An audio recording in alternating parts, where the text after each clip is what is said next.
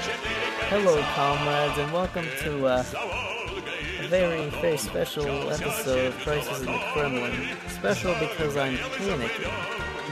In the last episode, we tried to support Michael Dukakis with every measure. That took 2 earned profits down, and it failed. Stalin still aren't the majority. We've done all the military aid we can, so we have 120 that we need to get rid from something. I say 120 instead of 150 because we still have some money in the reserve. I think the easiest way to do it there. New technology is really harmful, but that took away from most of it. Now, I think lower the salaries of the officers. And the main thing that we take away from is agriculture right now. We brought it down to -4. Agriculture is very powerful, it can probably take the hit. Civil contentment is extremely low though, so we probably need to increase the amount of funding that we have. I'm actually going to take everything down to 90, which I really do not like. That would explain why the folks are kind of antsy, and I think that's because of one of the events that we had before. Oh, yes, with the intellectuals.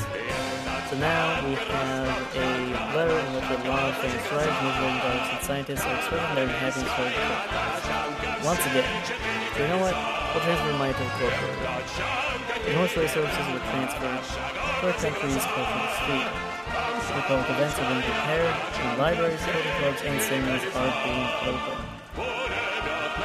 That is very good to hear, because hopefully, well, social contentment is higher, but so is corruption. And I think that's because we put a bit too much money into cultural alignment, so we're going to take away from that.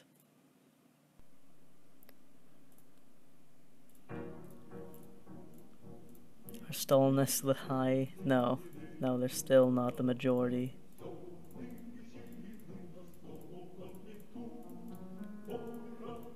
Well, all we can do is keep farming these third world countries for their resources. I say countries, I mean just Algeria. It's the easiest to click from here. Bolivia's still staying with us, even though the disapproval level is high.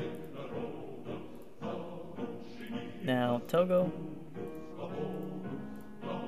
gonna give civil aid and get them to 100. We have a lot of a way to go. We really, really do. But I believe in us. So we're going to improve technology to at least be 100 and everything. And now we have the memoirs of great Knyaz Alexander Romanov's written in the 1930s and tell about his life during the revolution. So war in Africa. He analyzes the situation pragmatically and patriotically, stating that Lenin and Bolsheviks saved Russia from division and turning into a Russian colony. Also saying that Russia couldn't survive without Bolsheviks. The memoirs are sympathizing Bolsheviks at the end. It's weird that they weren't published. You know what? We're going to publish a book and we're going to include it in the school course. The new book quickly spread among curious Soviet readers and became a bomb among students and oppositions, which improved the reputation of the gun. However, further change of people's opinions depend only on your actions. With any luck. Nope. No more Stalinism from that.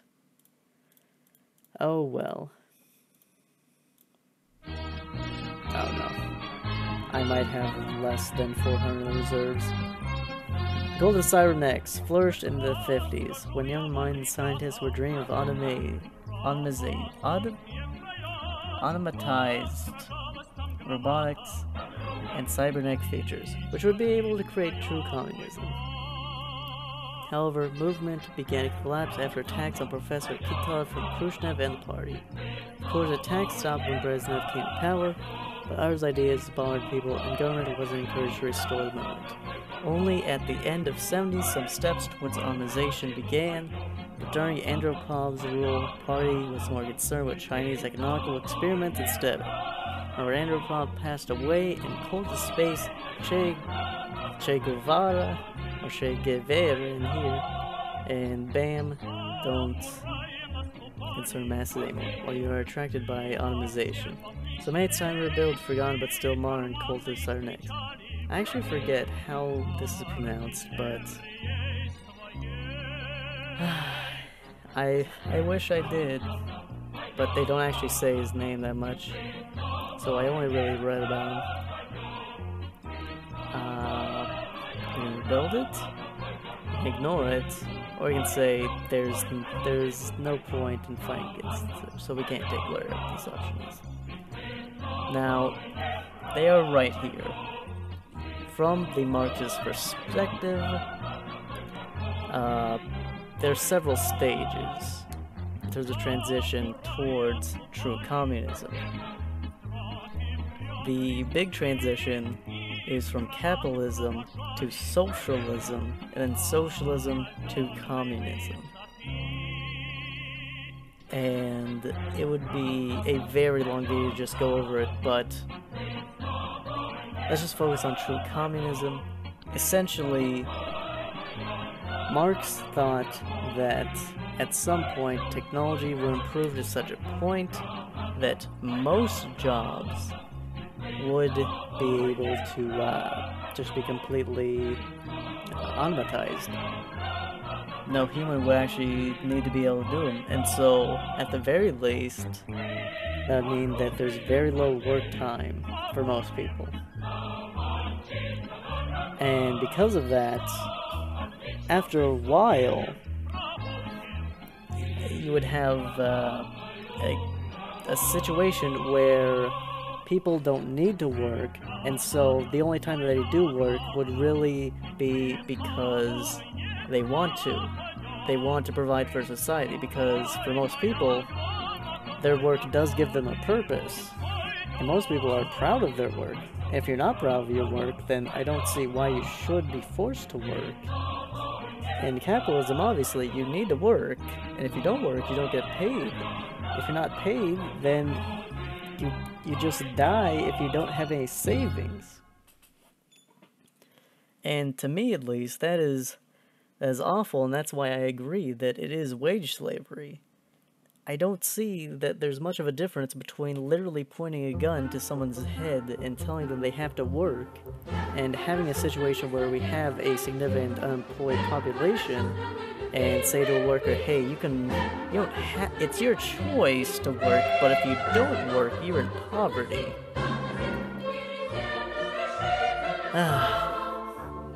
But yes, that's what Marx meant by from each according to their ability to each according to their need. That's something in true communism, where everybody contributes to society based on their ability to do so, and then they get back from society needs. This isn't literally just life needs. This isn't just food and water and all that. The needs is a more broad sense in Marx's writings. Think of it as a culmination of both needs and wants. In full communism, technology will improve to such a point that most people would be able to have whatever they want. And it's a bit utopian, and I don't think that we're ever going to get to a point where everybody can have as much of anything as they want, but we can almost certainly get to a point where everybody has all of their basic needs filled, and then afterward, we can provide for most of their desires. That's a long way of saying, yes, I think we should rebuild the cult of Cybernetics. The party remembered Khrushchev again, and information about his wills and dreams became known to the population. Cybernetic clubs began functioning again, which allowed cybernetic geniuses to appear. Gaitov even entered Central Committee and became congressman in the Supreme Council. Settlements are 50-50. That did take a lot of money. Gold reserve is at 410. So we're going to hopefully be able to give military aid. Yes. Get the money back. I do think it's important to, during the decisions, talk a bit about what I know and educate my viewers, because, I mean, otherwise, there's really no reason to listen to me. Because I think I am kind of a boring person. And I know that that's kind of branding suicide, in a sense. Definitely don't want to say I'm boring. But it's true. And hopefully other people don't agree. It's just me being self-deprecating, but let's see. I think we can go ahead and put more money into automation. As I said, automation, extremely important towards communism. And so, for the description of this, the plans are done by 200%, you say? Let's check it. You can't fool MathCom. It's like the most main chord in the book. And so, this is the United States network of ICS centers. What I would assume is that this would be a massive infrastructure, internet infrastructure thing, where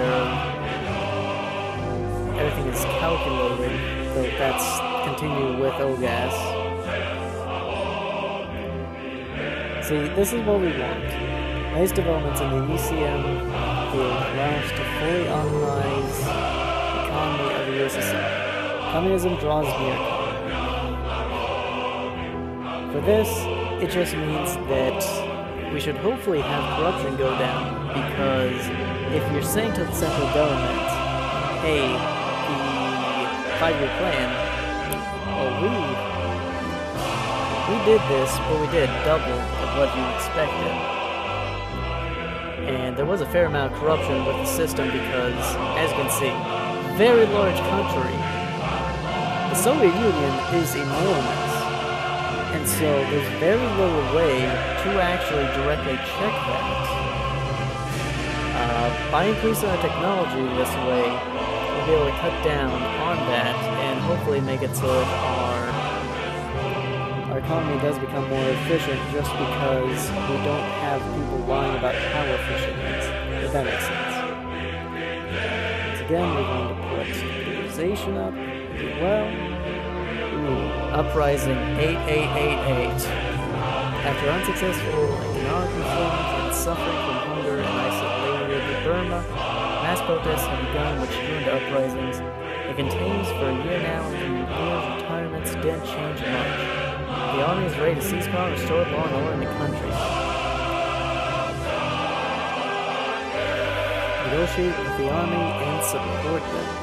After meeting with generals, a military coup took place in Burma. New state council condemned former government and declared building of real socialism. The fighters, together with financial aid, arrived in. It did take money, but I believe it doesn't mean we now have Burma. He is staying with us through thick and thin, which is amazing, but we're not going to be able to send them any sort of aid.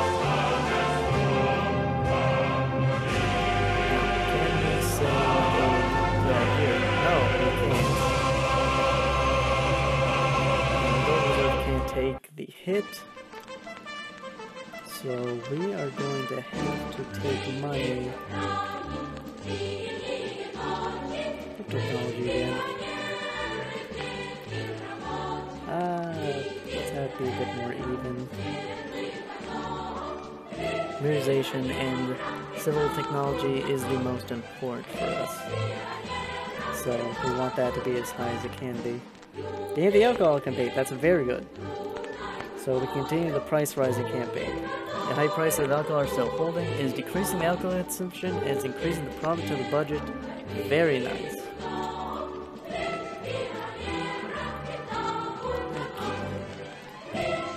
Can't do military aid. And we're at 15 minutes, so I think we can end the episode right here. Thank you so much for watching. Hopefully somebody out there found me interesting, or at the very least did find that what I had to say was informative.